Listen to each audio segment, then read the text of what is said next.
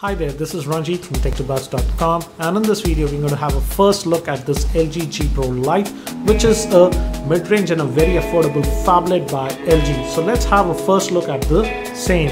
So this is the LG G Pro Lite Dual, and this is the official box, and the official model name for this one is the LG D686. And it specifies some specification. It says that it has a 13.9 inch screen. That means it has a 5.5 inch screen, and it's an IPS grade screen, so that's going to be nice. And it's a dual SIM phone, and it's powered by a 1 GHz processor. I'll come to the processor a bit later. And it also has a 3140 milliampere battery, and it also has an embedded stylus, and it has dual speakers. As you can see at the bottom, we have dual speakers. And let me also show you the pricing info. And as you can see, the price quoted on the box is 22,990, but Faisal Communications quoted me a street price of 19,500 for this phone, and I want to thank Faisal Communications for providing this unit for review. And the first thing that I noticed on this LG G Pro Lite is the screen. The 5.5 inch screen is pretty vibrant, and it has pretty good viewing angles, and we also get that knock-on feature that we found on the LG G2. And before we proceed, let me give you a physical overview of this phone. On the top, actually, we have this 3.5mm headphone jack, and we also have a IR blaster. That's amazing because considering the budget oriented price of this phone, and using which we can control television, air conditions, etc. I'll show you that a bit later. We have a secondary microphone for noise cancellation. We have that steel finish over here, and this is the power on off button. It's a little bit small to my liking, and we have an indent over here using which we can open the back cover. I'll show you that a bit later. And on the bottom, we have those two dual speakers, the main microphone, the micro USB slot that will be used for charging and syncing. And on this end, again, we have the volume rocker, and this is a button. This is a special LG button. We can assign it to anything. By default, it is assigned to quick memo. I'll talk about it a bit later. Another unique thing is that this phone also has the stylus. For example, as you can see, this comes out. Here is the stylus, and we can take it out, and we can use this phone using the stylus also.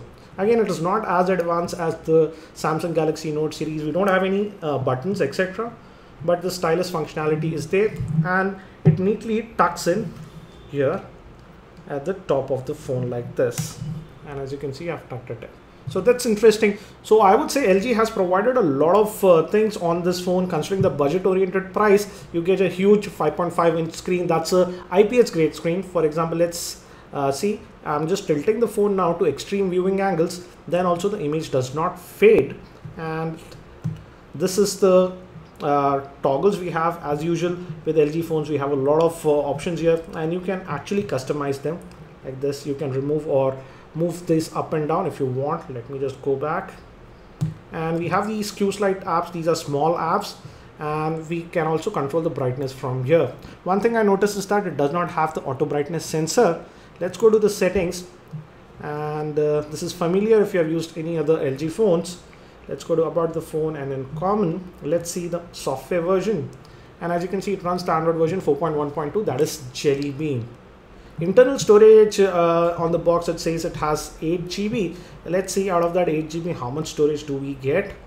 Let's go to the storage tab, and out of that 8 GB, around 4 GB of space is available to you. We can also add a micro SD card up to 32 GB on this LG G Pro Lite. Again, as it's a dual SIM phone, we also have this toggle here, and you can manage your SIMs from here. Let's also look at the display. And again, as I said, we don't have any auto brightness sensor, so you need to manually adjust the brightness. We have that knock-on feature, what I was talking about. We can just double tap on the screen to make the phone go to sleep or wake it up. For example, the phone is open right now, and I'll just double tap, and it goes to standby. And now we want to open it again, so we can use the double tap, and as you can see, it works. One thing I did notice is that this knock-on feature is not very responsive on this LG G Pro Lite, as responsive as the LG G2. As you can see, it's a bit patchy. I don't know if this issue is with this unit I have. Double tap to unlock is a little bit patchy. And as you can see, it is working sometimes and not working sometimes. And this has a little bit of 3D effects, as you can see, and we do get this gesture by which you can see all the home screens. And as you can see, we have 7 home screens on this G Pro Lite. And this is the app tray. There are some apps that are pre-installed like Facebook. We do have FM radio on this one, and we have LG specific apps like LG Backup. And another thing that I was talking about is the quick remote. And this phone does have that IR blaster over here, using which you can control devices like, as you can see, TVs, DVDs, Blu-ray players, etc. can be controlled with this one. It provides a lot of functionality for the price, and again LG specific apps. Now coming to the processor on this, this phone has just a 1 GHz dual core processor, and that also it's a MediaTek processor, not a processor by Samsung or Qualcomm like Snapdragon etc., but a MediaTek processor which is a budget oriented processor. Also the GPU is a PowerVR SGX 531. So again, not the fastest processor and GPU, but again, it's a budget oriented dual SIM phone, and I think so the biggest factor going for this phone is this 5.5 inch screen, which is a IPS grade screen. Coming to the screen resolution, it's not a HD screen but a QHD screen. That means the resolution is 540 by 960, which comes to a PPI of around 200. And let me just now quickly open the web browser, and let's just go to our website, that's tech2buzz.com. Let's type in here. This is the default keyboard. We have a dedicated row for the numbers, and let's just go to Tech2Buzz and let's open the site. This is the first time I'm visiting this site on this phone,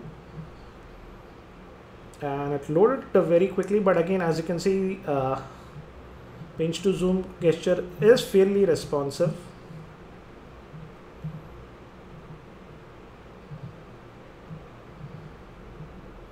Texting's taking up half a second or so to render after we pinch or zoom out, but again pretty responsive. And let's just open up one of these stories. It has a YouTube video. Let's see if it can play that back without any issues.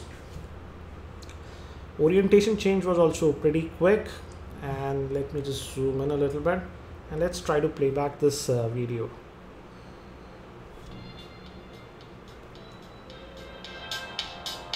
Speaker is adequately loud. We have dual speakers. Hi there, this is Ranjit, and in this video we're going to do the in-depth review for the Samsung Galaxy Note 3, and this is going to be a big in-depth review. And this review, so as you can see, surprisingly it could play that back without any issues. So initial impressions, it looks okay. On the bottom, these are touch type capacitive buttons. That's the back. This is for the home. This is the menu, and this is for switching between SIM 1 and SIM 2 because it's a dual SIM Android phone. On the front, we have a 1.3 megapixel front facing camera. We have a earpiece LG branding. Moving towards the back now, we have a 8 megapixel camera with LED flash. It says LG branding, and as I told you, we had an indent over here, and you can use this to open up the back cover like this. This is nothing but standard plastic.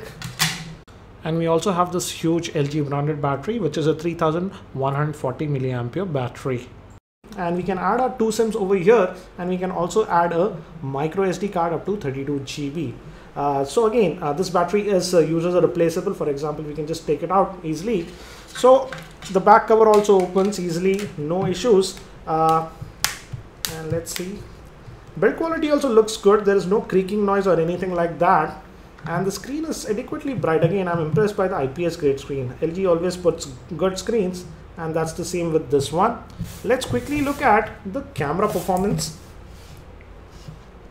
And we do have this tap to focus functionality, so that's nice. You just tap in and take this. Taking the snaps is very quickly, but I just noticed that while focusing it takes up to around 2 seconds. It's not the fastest in focusing. We just took these 2 shots, so let's look at it. Always we'll just put it in the gallery. And these are the 2 snaps that we took. Again, do note that this is in completely artificial light, and looks pretty decent. Yes, there is a little bit of noise here. I'll test the camera a lot more in my full in-depth review. So initial impressions, it looks like a decent Android phone, and for the features that it offers for the price, I would say if the performance is good, this can be a killer phone under rupees 20,000 or so. I'll also be doing a full in-depth review regarding this LG G Pro Lite very soon. So if you have any particular questions regarding this phone, do let me know in the comment section and I'll try to include them in my review. If you aren't subscribed to my YouTube channel, subscribe to the same so that you don't miss out on my reviews. So that's it for now for this quick first looks at this LG G Pro Lite Dual. Thank you for watching. This is Ranjit and I hope to see you in my next video.